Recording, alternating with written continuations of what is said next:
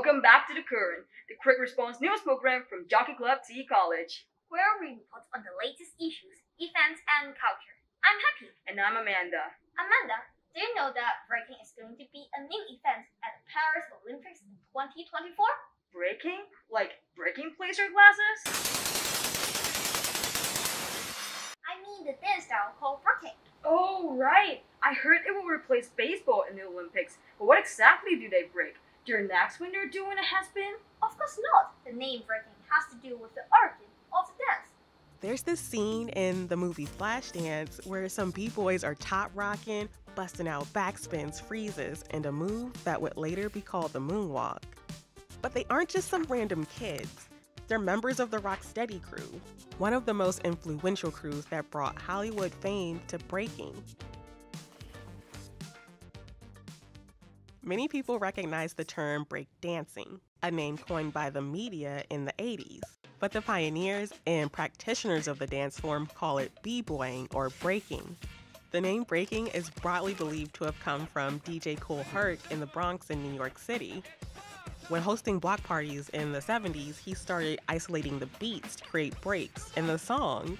It just refers to a moment in the song where you build tension by having the instruments drop out and just having percussion or percussion in the bass, basically the rhythm section. A scholar named Barbara Browning had this great way to describe it where she says you feel impelled to fill the silence with motion. The break is a part of a lot of African American and Afro-Caribbean music, especially Latino music, which is a big part of the roots of this dance, Puerto Rican and Cuban music in particular.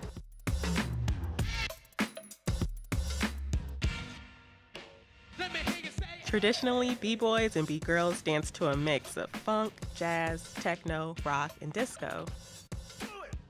The sound of the music is very aggressive and very percussive. It's a battle dance, so the music gets people in the mood to battle. You want to be able to really rock the beat. You want to be able to play with those rhythms and reflect them in your body. So breaking was inspired by the drum breaks when a DJ was switching from one song to another. I guess only a music break could provide ample space for the b-boys and b-girls to display their power moves in a club.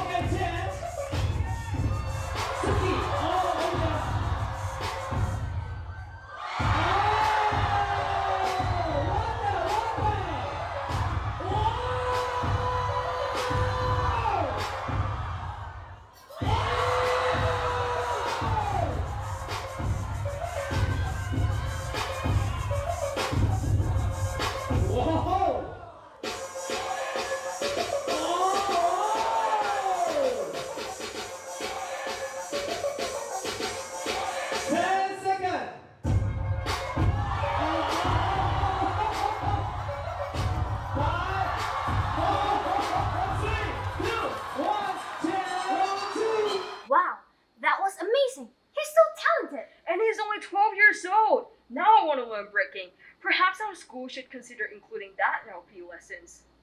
I'm not so sure. It definitely looks cool, but some of the tricks look a little dangerous. I wonder what students think of breaking. Me too! Let's go to our reporter Sophie and see what she found. Thank you, Amanda and Happy. After showing our schoolmates some videos, we asked, what do you think of these breaking dancers? I think they are very talented. Oh, I think it's really cool, and it requires a lot of strength and skill, so whoever knows how to break dance is very impressive. I think those dancers are so skillful. I think the break dancers are really cool because, and they're really strong because they have to push themselves up and do a lot of difficult poses for the dance.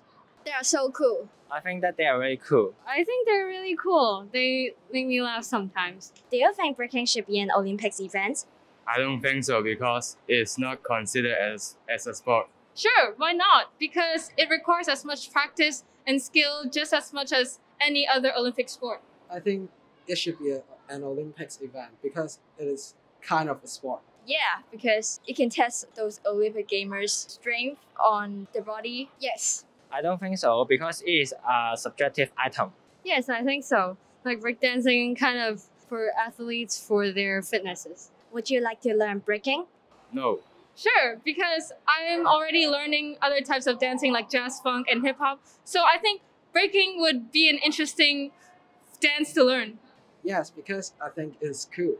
No, although it's really cool, but it's pretty dangerous, I feel. No, because it looks like it easily get injured. Yes, because I want to challenge myself.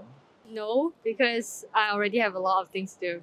Do you think it would be a good idea to include breaking in our PE lessons? No, I don't think so.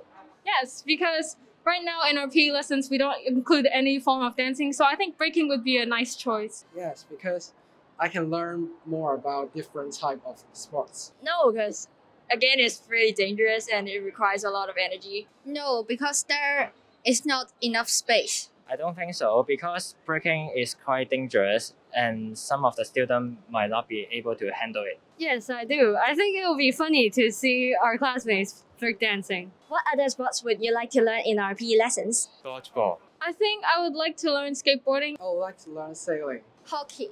Wake surf because I love playing with the sea. Maybe fencing. I think it's interesting because I saw it in the Olympic Games. Back to you, Amanda and Happy. Thank you, Sophie. That was quite interesting. A lot of students would like to learn breaking. While a few have some doubts, maybe our PE teachers should consider teaching breaking in PE lessons. Whether it's going to be in our PE lessons or not, I'm glad that breaking is finally getting the international spotlight it deserves, despite its origin from street culture. I can't agree more. These B-boys and B-girls must train hard to nail all those moves. Which is just like athletes in any other sports, It's nice to see more street sports featured in the Olympics.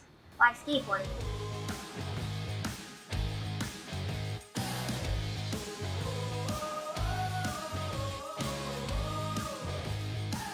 And BMX freestyle.